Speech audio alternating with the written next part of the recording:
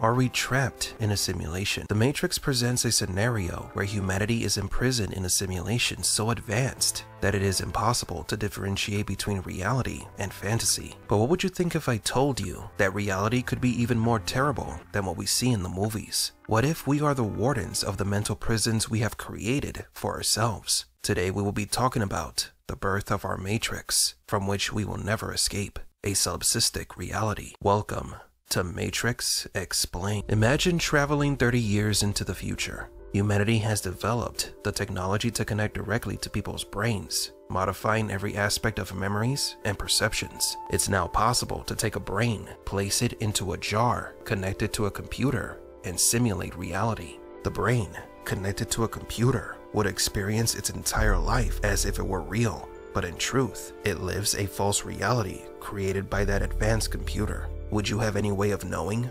The brain in the jar theory suggests that there is no way to know if our brain is hooked up to a computer, experiencing a simulation designed to fool us. So how could we differentiate between reality and fantasy if all our senses are being manipulated about what is real? Take dreams for example. Most of the time we are unaware that we are in a dream. We often realize that we are dreaming by remembering our real lives or by finding contradictions in the dream. But what would happen if we had been dreaming since birth, and the world of dreams is the only thing that we knew? The dream would be our reality. The brain in the jar theory takes this idea one step further. It also proposes that everything we perceive with our senses could be the result of an experiment conducted by a higher entity, whether humans, machines, or extraterrestrials. Our brains would be in jars, literally, and all of our life experiences would be computer simulations. If this theory were true, this video you are watching right now would be sent by that supreme computer to examine your behaviors. From your perspective,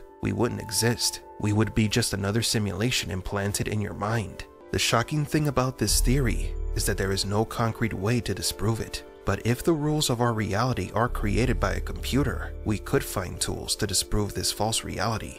Just as programming errors can be found in video games, if our reality is a simulation, it would not be perfect. We could find its faults. Phenomenon that we have considered paranormal, such as ghosts, aliens, or deities, could be errors in our reality programmed to deceive us. But we don't have to go 30 years into the future to talk about mind-controlling simulations. Today, most people are trapped in social media, dominated by recommendation algorithms that have addicted humanity more effectively than any drug.